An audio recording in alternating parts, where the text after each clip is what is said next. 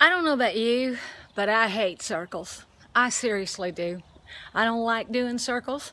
I don't like living in circles. I don't like riding circles. I hate circles. But you know, I'm in here in this arena by this little colt here.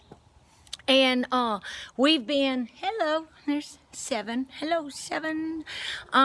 We've been doing the riding in the trails and all of that type of stuff so that this colt knows that ditches are not going to swallow him whole and birds are not going to eat him, and all that quail jumping up and all of those other things is not going to disturb him, and he's gotten that down really good. Like it or not, we've done circles before and stuff like that, but we just upgraded circles to lopes and all of that. Like it or not, we are going to have to do circles. Why? Because I love doing circles. No, I hate doing circles. But because I'm looking for that perfect circle. No, I'm not looking for the perfect circle. What am I looking for?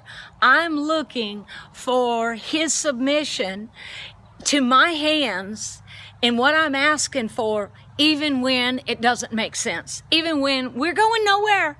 We just keep circling and we're going nowhere. What am I looking for? Actually, the first thing I'm looking for is for that knot in his thinking that goes, I've had it with this. This sucks. I mean, I'm like, she doesn't know what she's doing. She's an idiot.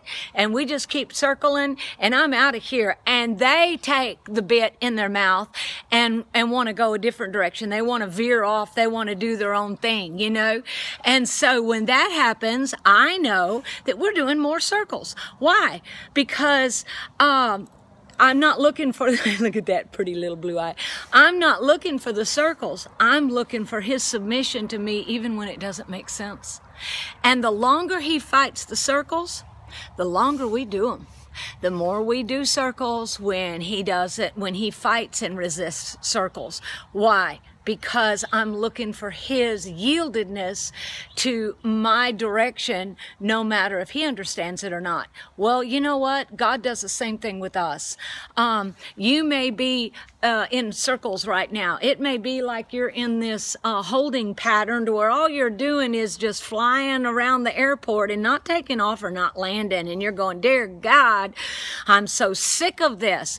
You're in this holding pattern. Well, you know what? The thing that will keep you in that holding pattern is the human response that's like the horse. Our complaining, our griping, our complaining, and all of that. Every time we gripe and complain, we might as well be grabbing the bit and going off in the other direction like a colt will do when they're fed up with it.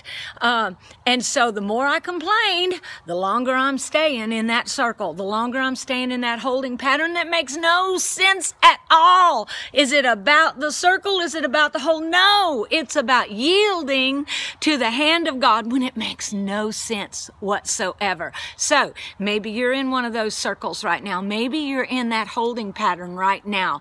The best thing you can do, sweetheart, is give in, yield, smile, stuff down that sorry attitude that wants to blow snot and buck and bow off and spit the bit and all of that stuff, and just soften and yield to it and smile and love the one who you know has your best interest in mind.